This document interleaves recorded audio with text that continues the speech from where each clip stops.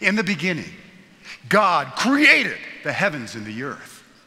Now the earth was formless and empty. Darkness was over the surface of the deep, and the Spirit of God was hovering over the waters. And God said, "Let there be light."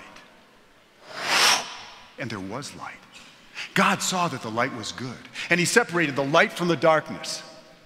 God called the light day, and the darkness he called night. And there was evening, and there was morning, the first day. And God said, "Let there be an expanse between the waters to separate water from water." So God created the expanse and separated the water under the expanse from the water above it. And it was so. God called the expanse sky. And there was evening and there was morning, the second day. And God said, "Let the water under the sky be gathered to one place, and let the dry ground appear." And it was so. God called the dry ground land, and the gathered waters he called seas. And God saw that it was good. Then God said, "Let the land produce vegetation, seed-bearing plants, and trees on the land that bear fruit with seed in it according to their various kinds." And it was so. The land produced vegetation, plants bearing seed according to their kinds, and trees bearing fruit with seed in it according to their kinds. And God saw that it was good. And there was evening and there was morning, the third day. And God said, "Let there be lights in the expanse of the sky to separate the day from the night. And let them serve as signs to mark seasons and days and years. And let them be lights in the expanse of the sky to give light on the earth." And it was so. God made two great lights, the greater light to govern the day and the lesser light to govern the night. He also made the stars.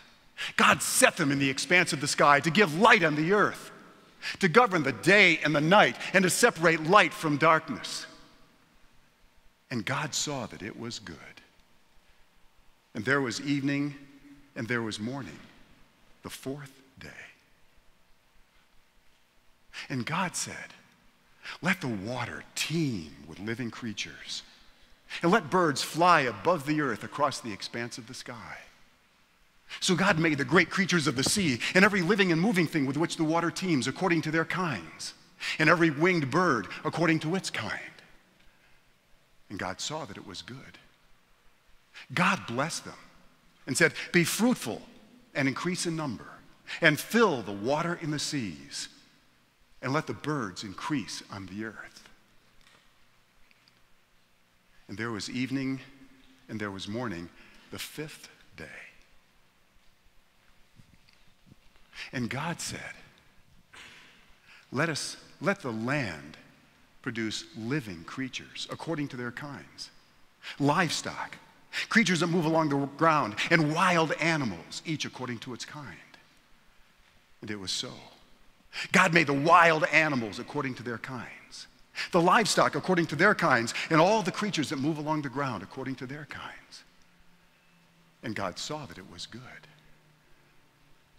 Then God said, "Let us make man in our image, in our likeness, and let them rule over the fish of the sea and the birds of the air, over the livestock, over all the earth, and over all the creatures that move along the ground." So God created man in his own image. In the image of God, he created him. Male and female, he created them.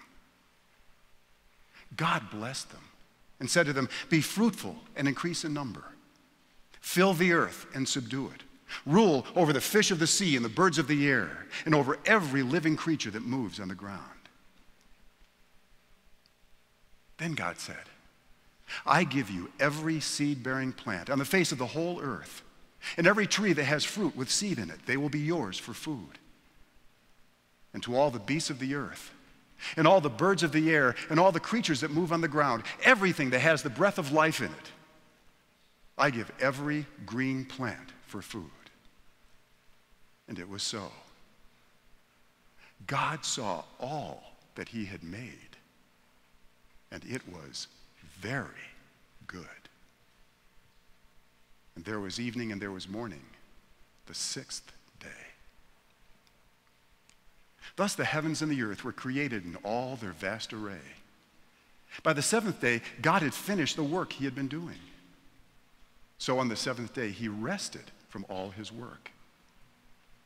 And God blessed the seventh day and made it holy, because on it he rested from all the work of creating that he had done. These are the generations of the heavens and the earth when they were created, in the day that the Lord God made the earth and the heavens.